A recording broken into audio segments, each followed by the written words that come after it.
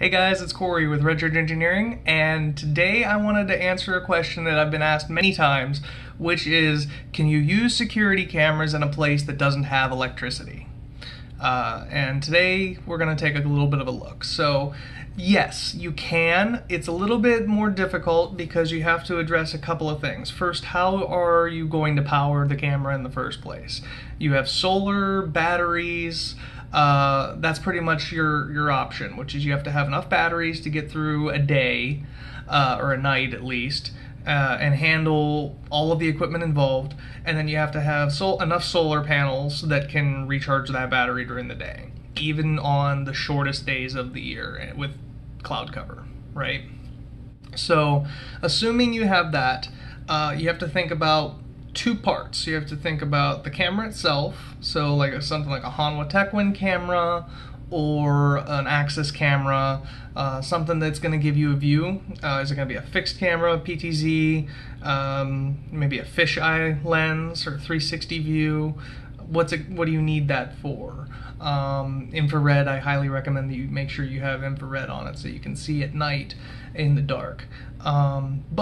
So you're out in this area, you have a camera now that you put in, but how do you get to the camera and access the video if you're not there?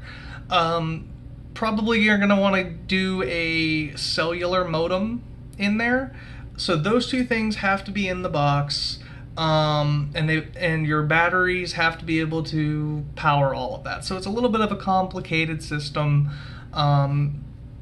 A lot of manufacturers have cameras on the market now that have all of that built in. So I'd look around, search Google a little bit for some, or you can build it yourself, and I'd be happy to chat about that. So let me know in the comments below if you have any questions or want me to do a video about how to build your own solar-powered, self-sufficient, remotely accessible camera. That might be a thing that we do. Let me know in the comments. So again, this is Corey with Red Church Engineering, and you guys have a good one.